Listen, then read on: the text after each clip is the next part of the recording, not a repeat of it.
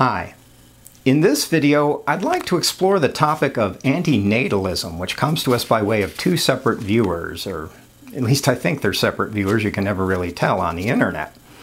Anyhow, the first one's name is Alan, who asks simply, "What are your thoughts on anti-natalism?"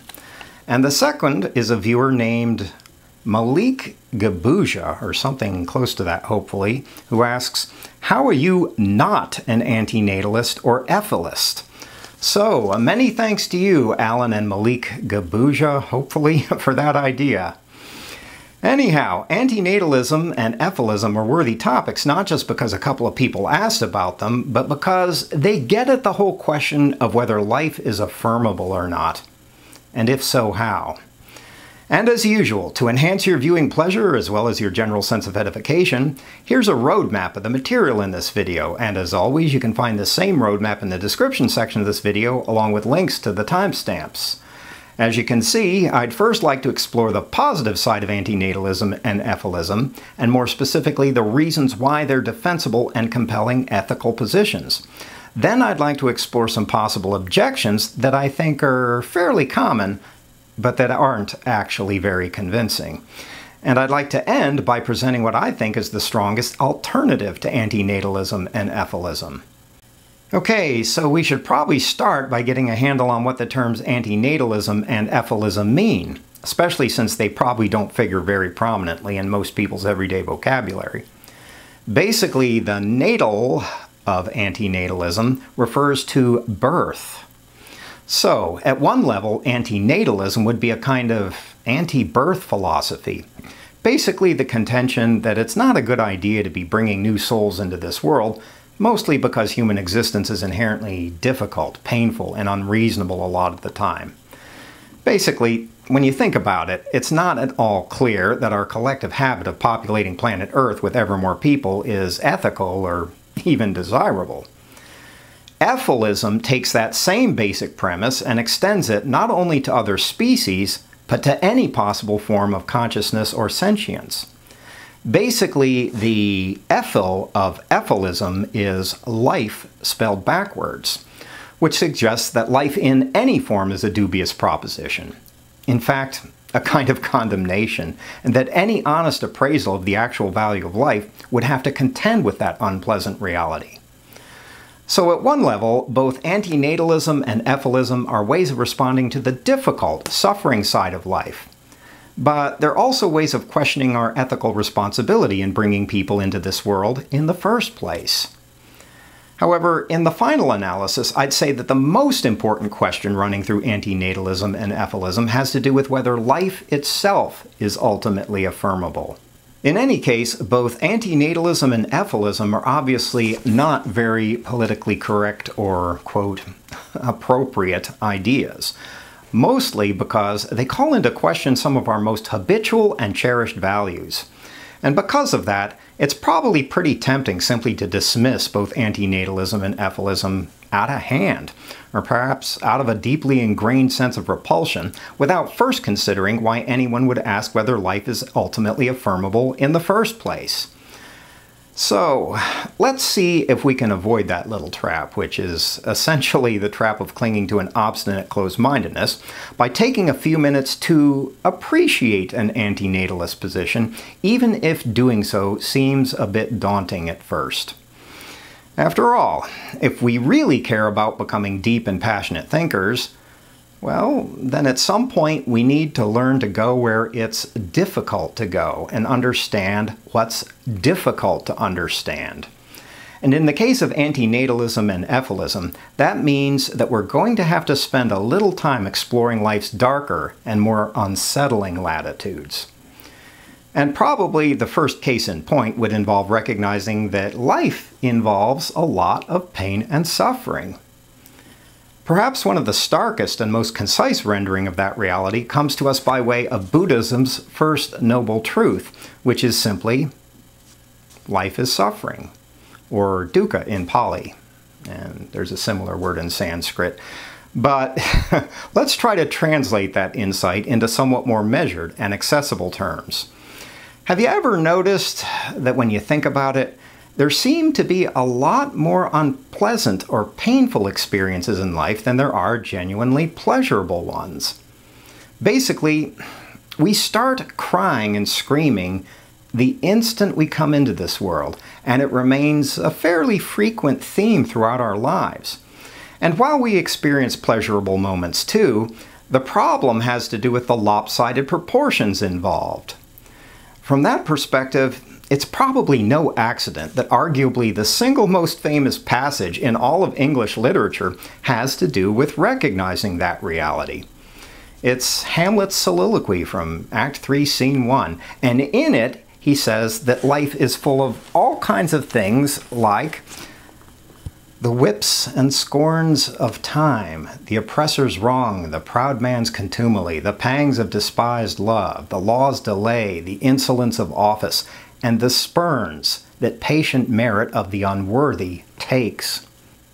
And in fact, there's so much of all of that sort of thing that eventually, to be or not to be does indeed become not a question, but the question. But even if you're not a particularly melancholy Dane, have you ever noticed how much tedium, frustration, cruelty, callousness, unfulfilled longing, grinding mundanity, sadness, humiliation, stupidity, desperation, pain, strife, tragedy, rejection, misunderstanding, etc., etc. there is in the world? Have you ever noticed that? Have you ever noticed how many oceans of all of that we have to cross in order to reach life's relatively few islands of genuine satisfaction and sanctuary? And have you noticed that even when we do manage to reach those sunny shores, it doesn't usually last very long? Normally, just a few minutes of blissful respite before we're once again thrown into the seething maelstrom of life's stormy seas. And if you haven't noticed all of that, well, here's an example that might strike a little closer to home. Have you ever noticed how most of us have to spend the largest fraction of our lives laboring for someone else? Basically, living a life governed largely by other people's desires and designs, with only a relatively small fraction of our lives to call our own. It's really a very common phenomenon in our world. But once again, from an anti-natalist perspective, the problem isn't that that sort of thing happens every now and then. The problem has to do with the ridiculously lopsided proportions involved, and consequently with how painfully oppressive life is a lot of the time. And so at that point, the anti-natalist question becomes, is it actually ethical to be bringing people into a world like this one, a world disproportionately filled with tears and misery, where suffering is pretty much the coin of the realm on planet Earth? But when you think about it, the deeper question running through anti-natalism isn't so much about the calculus of pain and pleasure that can cause us to question life's ultimate affirmability. After all, as Viktor Frankl has illustrated so well, we human beings can endure immense amounts of suffering when we feel like there's some sort of meaning in it.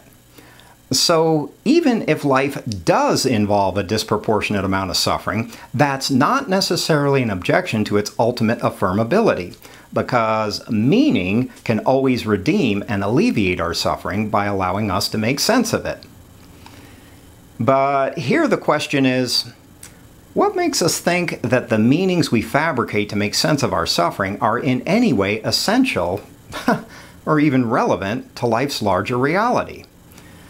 For instance, let's look at meaning the way Viktor Frankl conceives of it, which is in terms of striving to fulfill worthwhile goals. Well, the obvious reality is that sometimes we manage to fulfill the goals and projects we've construed as meaningful, but a lot of the time it simply never happens. In fact, a fair fraction of the time, life will seemingly go out of its way to prevent it from ever happening. For instance, let's say that we think that it's a pretty meaningful thing to be a basically decent person and to live a more or less happy, constructive life in the process. Well, the obvious truth is that sometimes things work out that way, but a lot of the time they don't. In fact, horrible things happen to good people all the time, and life will cut down a good person just as quickly as it will a bad one. And on the other side of the coin, a lot of the time the most rotten, depraved people on the planet end up getting away with their dastardly deeds. No matter how you slice it, there's a lot of randomness in the equation of meaning and its fulfillment. In essence, life just doesn't care about whether we achieve our meaningful goals or not. It doesn't organize itself around our hopes and dreams, and it doesn't care about our grandiose projects and accomplishments either. And consequently, the stories we tell ourselves about what is meaningful are just that. Stories with precious little relevance to the larger workings of life. And yeah, those sorts of stories can definitely help us get through some difficult times. But it would be a mistake to think that finding meaning in our suffering would somehow make life affirmable. After all, just because we found a way of enduring less pain doesn't automatically make life good. It just means that things aren't as bad as they might otherwise be, but they're still bad. So whether we're able to find meaning in our suffering or not, the deeper truth is that in one way or another, every one of us has little choice but to endure the long, harrowing night of this world, always dreaming of a consummation that might somehow redeem our pain, a final, definitive consummation that might balance the scales of our suffering. But the deeper reality is that we're always left dreaming, but never knowing. Never really knowing whether our deepest desires, the ones smoldering in the center of our souls, will ever really come to pass. And so we find ourselves moving moment by moment through our heavy weight of days in this world, suspended for a lifetime over the infinite abyss of life's unfathomable indifference. And in light of that stark reality, the essential question of anti-natalism and Efilism is, whatever made us think that human existence is worthwhile in the first place, other than our self-serving habit of clinging to any narrative that would disguise the hard, unforgiving reality of human existence?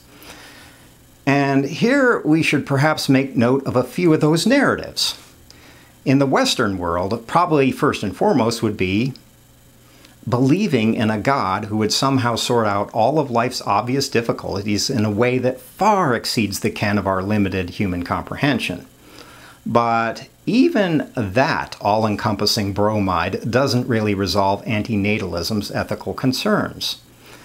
Of course, on one hand, it definitely simplifies things when it seems like our only option is to obey the biblical orthodoxy that tells us to be fruitful and multiply. But on the other hand, blindly following that mandate seems ethically dubious when the souls we would be bringing into this world stand a fair chance of being condemned to a hell of eternal torment, in addition to having to endure a lifetime of difficulties in our worldly vale of tears.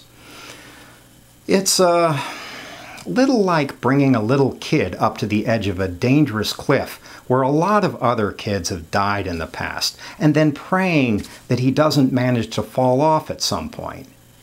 Because the truth is that maybe he will and maybe he won't. But the anti-natalist question would be, what makes us think that it was such a great idea to bring him up there in the first place? But aside from religiously oriented narratives, these days a much more common way of responding to the position of anti-natalism probably has to do with adopting a secular, Pollyanna point of view that simply refuses to think about how unreasonable and difficult life is in the first place. And probably the most common way of doing that these days is to spend our lives drifting in the never-ending narcosis of consumer and entertainment culture, and letting our addiction to unremitting distraction run rampant, all of which I would say is a fairly common phenomenon in our world today.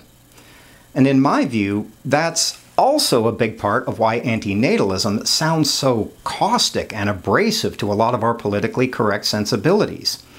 It's because anti-natalism is asking us to think deeply about what we're doing in a world where thinking deeply about anything has become a strange and unpopular thing to do.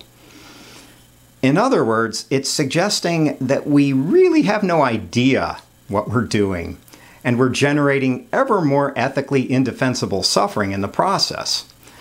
So here the question becomes, is it ethical to shut down our higher cortical functions by deferring to the dynamics of popular culture if the cost of doing so is to generate more suffering in the world?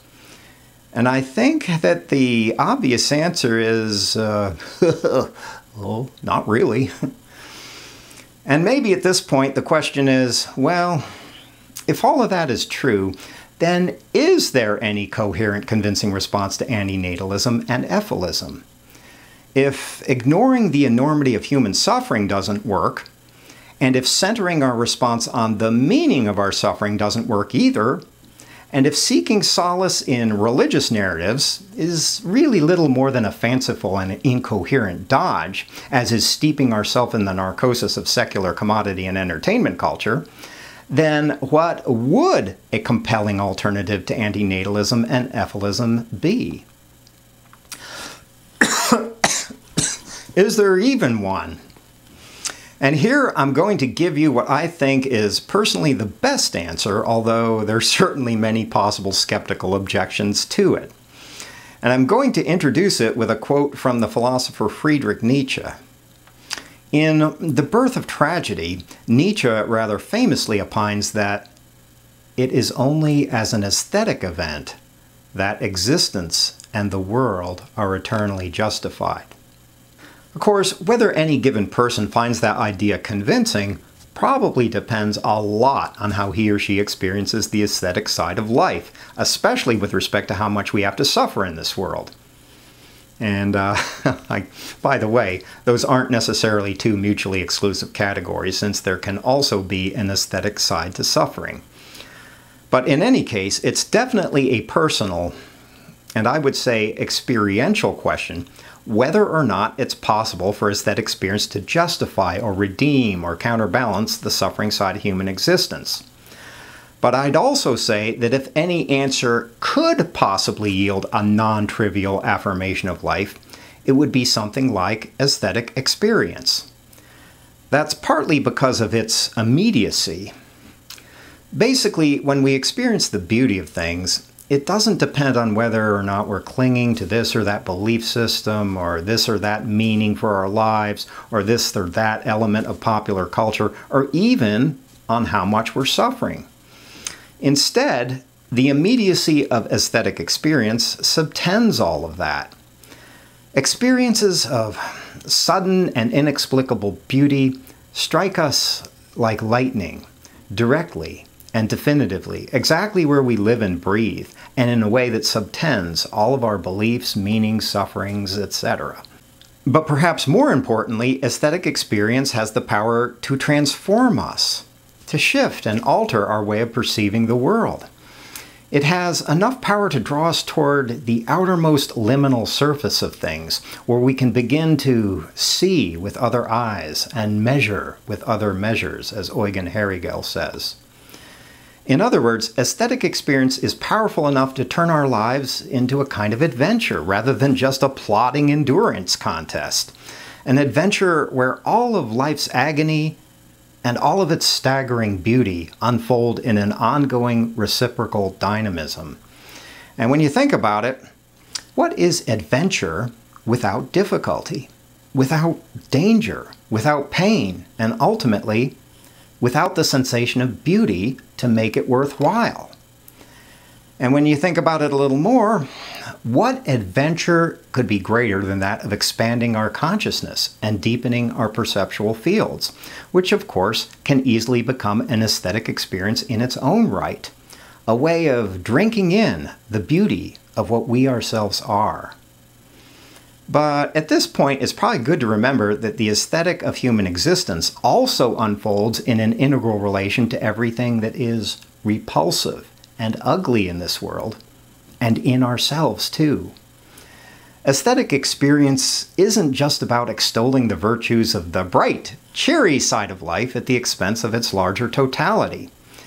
Instead, it's about learning to take in all that life is, to view life honestly and forthrightly, even when it's difficult to do so, to encounter life directly and honestly, and hence to recognize all of the reasons we have to hate life, as well as all the reasons we have to love it, because the real art of being human is to learn to balance the horror of existence against the beauty of it.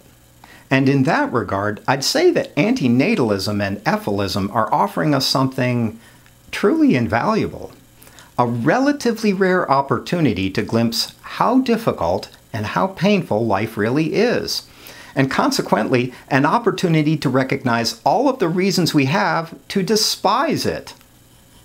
That's important because it's only against that dark backdrop that our love for life can become something realistic and substantive, and not just a kind of adolescent fantasy or a case of wishful thinking. That's because in the adult world, which is to say the real world, we love each other, or life itself, not because we expect the object of our affection to be perfect or never to cause us pain. Rather, we love with an intimate knowledge of each other's flaws and imperfections, but we love anyhow, perhaps even precisely because of those imperfections. After all, as Voltaire once famously noted, the perfect is actually the enemy of the good. So why should it be any different when it comes to the question of whether we love life, or whether we find it affirmable in some deep sense? Perhaps at the end of the day, we love life not because life deserves it, but because despite everything we perceive to the contrary, we're still able to find beauty in it, whether life deserves our affirmation or not. But, like I said, all of that's a pretty personal thing. And if you see things differently, well, you're certainly entitled to do so. In any case, thanks so much for watching. I'm glad that you're here. And that's here with a big capital H, which is to say in the universe, in the seething vortex of life itself. And, of course, as always, take care of your soul.